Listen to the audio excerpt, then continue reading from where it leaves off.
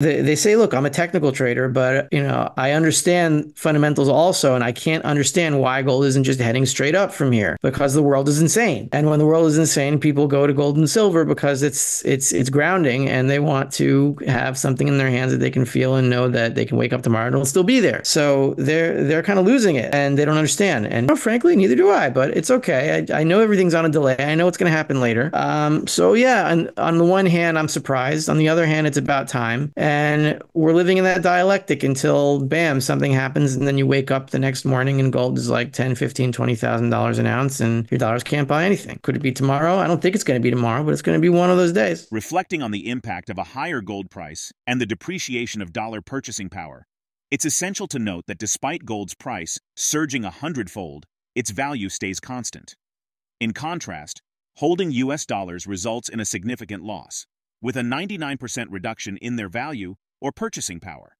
In this video, Rafi Farber predicts a significant gold surge, visualizing a morning when its values skyrocket, eroding the purchasing power of dollars.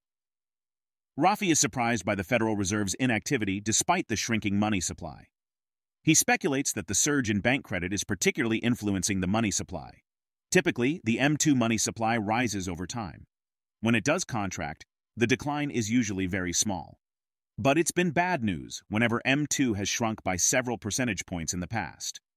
Granted, the current M2 decline of nearly 4% is nothing compared to the money supply contraction of almost 30% that occurred during the early years of the Great Depression. However, it's close to double the decline experienced in 1921. Prominent economists, including Rafi Farber, predict that when the Fed resumes money printing, gold prices could experience significant moves toward hundreds of dollars.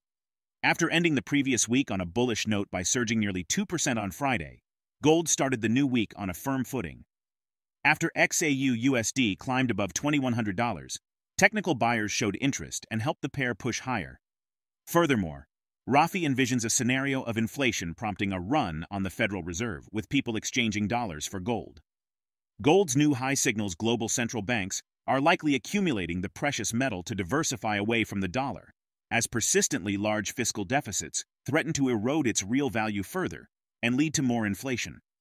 Alternatively, if authorities avoid printing money, debt defaults may contract the money supply, possibly returning gold's value to $35 per ounce, similar to 1971.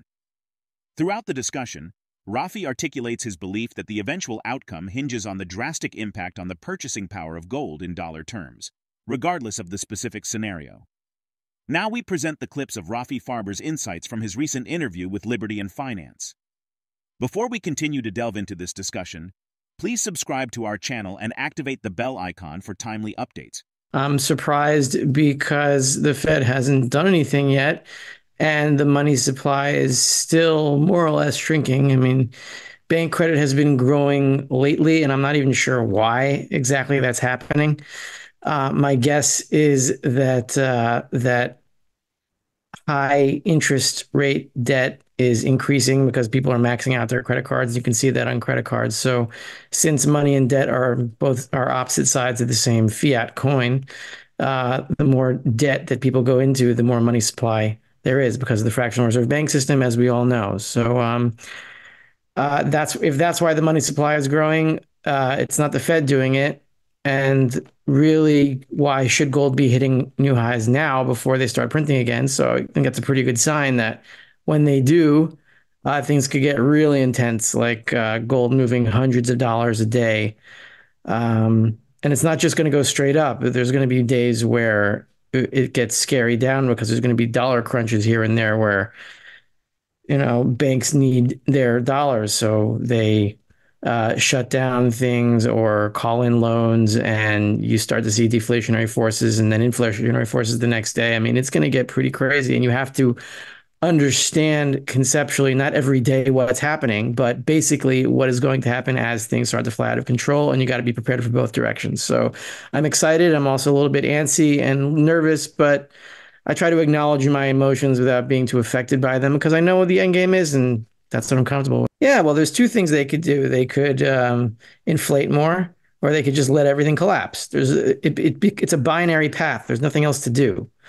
And if they either way, and this is something that a lot of gold people gold and silver stackers don't quite understand, and it's hard to really internalize it because it's very scary, and you think that one path is failure and another path is success, but they all lead to the same thing, and that is, well, if the Fed decides to inflate more, then a run on the central bank is the equivalent of New York Community Bank Court depositors taking dollars out of their bank, but a run on the Fed is taking our money out of dollars, right? That's a saying that it's hard to register because like dollars are money, but no, they're not. They're a derivative of money. So a run on the central bank would be people taking their gold out of dollars by getting rid of dollars and buying gold, right? At some place like Miles Franklin, as you know.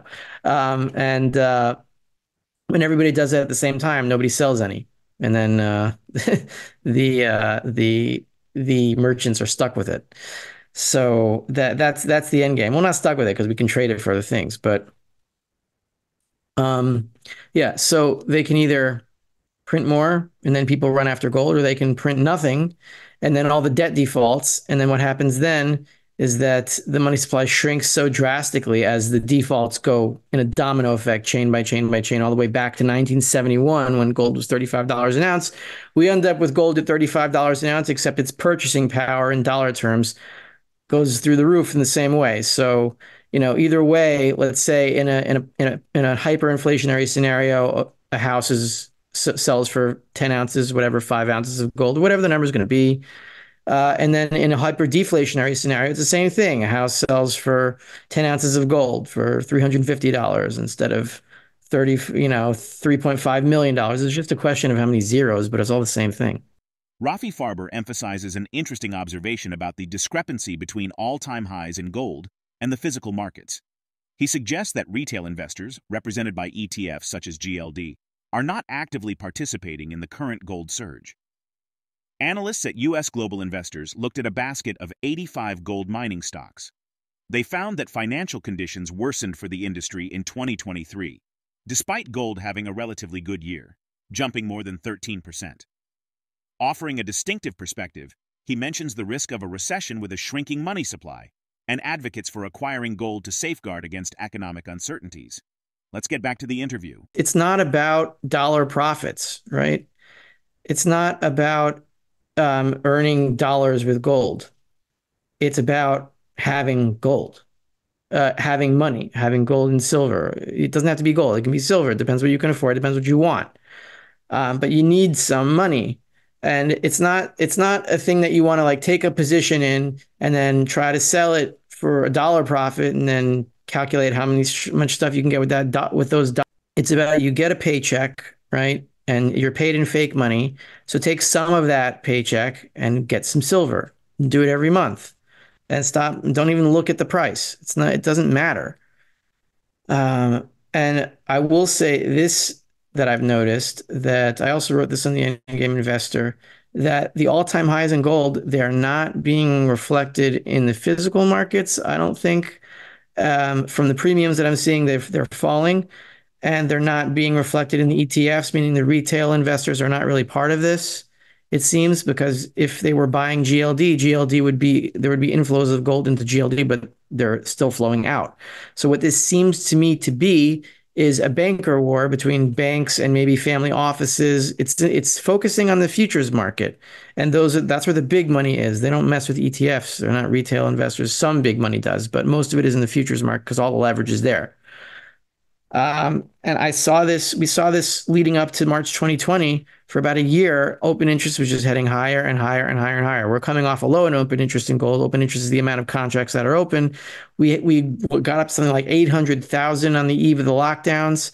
And open interest is up something like 60,000 contracts. I think it's like 15% of the total open interest from 3 days ago, over the last 3 days. So there's some kind of bank battle going on here, and the stackers are not really involved. They're on the periphery right now. When they get involved, price will go much higher. They're not involved right now, so I don't see this. I don't see this rally stalling anytime soon. If the money supply is going down, there will be a recession because GDP is how much money is circulating, and if it goes down, it means people are poorer or feel poorer. Um, So, I mean, what I'm thinking is that the last factor that is keeping the money supply steady to growing is, first of all, what I said before is the high interest rate debt and credit cards that Gen Zers are doom spending and just buying whatever they can because they've given up on saving and raising a family and living a normal human life. This is one of the stages of hyperinflation, right? You just get off the treadmill and you're like, forget it. I'm just going to buy whatever and get rid of my dollars, which is the same thing as stacking, really, except with lesser quality goods and services, right? If you're gonna like buy a pack of gum versus a brick of gold. A brick of gold is or a coin of gold, sorry, is more liquid than a pack of gum, but they're still both a flight to real goods, right? It's the same thing conceptually. So are we going to have a Keynesian style recession if the money supply keeps shrinking? Yeah. If the reverse repos run out and we hit something, yeah. If there's a financial crisis and then debt starts to default, that all shrinks the money supply even faster. And then people are in recession. Just to go back to Egypt for a second, or the people that had pounds and now they have a lot less, are they in recession? Yeah. What about the people in Egypt that have gold? They have a lot more purchasing power now than they did yesterday. They're fine. So if you want to stay out of recession yourself, get some money. If you want to be part of the recession, be part of the fake money. Many experts anticipate a rise in gold prices this year, so buying gold now could lead to higher returns. Many gold experts recommend limiting your gold and precious metal allocation to 10% or less. Given these insights, how do you plan to incorporate gold into your investment strategy? And what factors will guide your decisions in the evolving economic scenario? Share your thoughts in the comment section below. If you find this video informative, don't forget to support our channel and turn on notifications to stay informed about our latest videos. See you in the next video.